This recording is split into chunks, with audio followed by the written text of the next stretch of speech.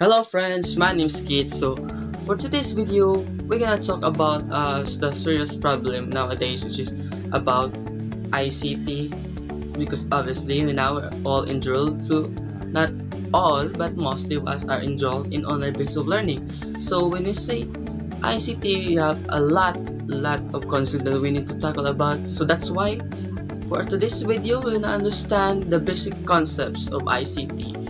And what's special about for today's video is that we have my old friend here and a good old classmate to help us discuss about this term. So without further ado, let's start. So first, we're gonna talk about technology. So technology refers to a mix of process and products used in application of knowledge. So when we say technology, it's more on application of the scientific knowledge for a practical purposes, and it can be a machinery to help us deal our daily lives and make our lives more easier. Such as example, we have some pen and paper, some gadgets, and apparently I'm using technology right now as we speak. So now let's move to ICT literacy. ICT literacy, use of digital technology, communication tools, and or networks to access, manage, integrate, evaluate, create, and communicate information in order to function in knowledge society. So, when we also say ICT literacy, it's also the ability to use the tools to evaluate the reliability and the power and the authority of the basis of the sources.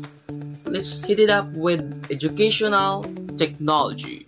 So, educational technology refers to the use of technology in teaching and learning. It includes both non-digital and digital approaches. So, educational technology is also the process of analyzing, designing, creating, implementing, and evaluating the instructional environment that we use. For example, from traditional to digital, or we can be mixed the traditional and digital, which is called blended learning. Now let's move on to digital literacy. So digital literacy is the ability to find, evaluate, utilize, share, and create contents using information technologies and internet. And also when we say digital technology, it is thus talk about the ability to use information and technologies to both cognitive and technical skills. Deal with digital learning. Digital learning is any type of learning that is accompanied by technology or by instructional practice that makes effective use of technology. Yeah, digital learning, it also encompasses the application of wide spectrum of practices, including blended or digital approach of learning or virtual learning. Now we're going to talk about online tools and apps that use an internet. So this one is a little bit tricky. So when we say online tools and apps that use internet, is something, a tool or app that you need internet to access with. And contrary to that, we have the offline tools and apps, which is you basically don't need any internet to access with. So it's basically internet free type of app which is available to anyone. For example, for online we have virtual telecommunications such as Skype, virtual conferencing apps, and many more to mention. And for the offline, we have here the KA Lite, or for me, Messenger. So Facebook Messenger is gonna be a perfect one for this offline tools and apps. Next, we have the instructional technology. Instructional technology is the theory and practice of design, development, utilization, management, and evaluation, the process and resources for learning. When we say instructional technology, it basically deals with the environment of the usage of technology. For example, we have the computer-based learning, and we have the just-in-time module, which is for like this one. We're currently using a computer-based learning, which is online, and some are using modules or the modular type of learning. And now we're gonna hit up with software. Software refers to program control, instructions, and accompanying documents stored on disks or tapes when not being used in computers. When you say software, it's something you can't touch, but you can use. For example, we have the pro built-in program like the Windows, perhaps the Microsoft, the MS Word, or application that you need to download. Now let's talk about multimedia. Multimedia is a sequential or simultaneous use of variety of formats in a given presentation or self-study program. When we say multimedia is the art of using more than one communication tools or expression. Now let's move to internet. So internet is a massive network of networks, a network's infrastructure. It is generally defined as a global network connecting millions of computers. Basically, internet is the backbone of the society for nowadays because most of us use internet. Am I right? So lastly, I'm gonna deal with you with the World Wide Web. What is World Wide Web, you may ask? So the World Wide Web is a graphical environment on computer networks that allows you to access, view, and maintain documentation that can include text, data, sound, and videos of the internet. So yeah, that's it for me. So now I'm gonna move you up to my partner, which is gonna talk about the other part of the concepts of the ICT. Herbese, and the next topic is web access. Web access means having a connection to the World Wide Web through an access provider or an online service provider such as American Online. Is WebQuest.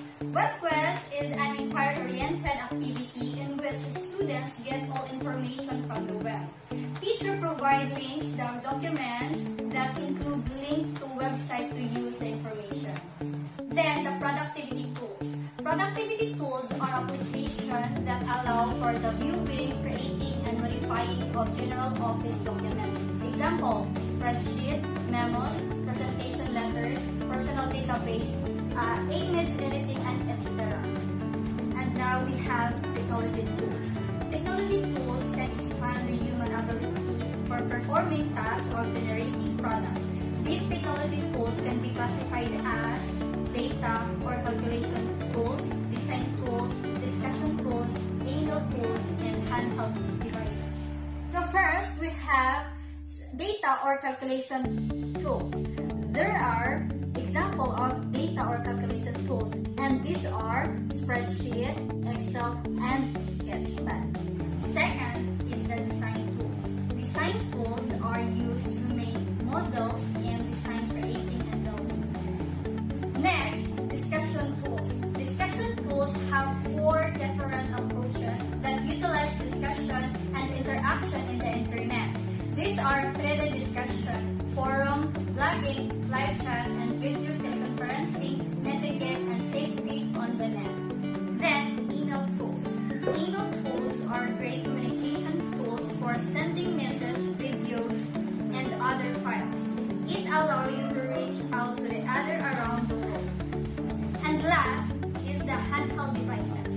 Handheld devices have become popular among learners.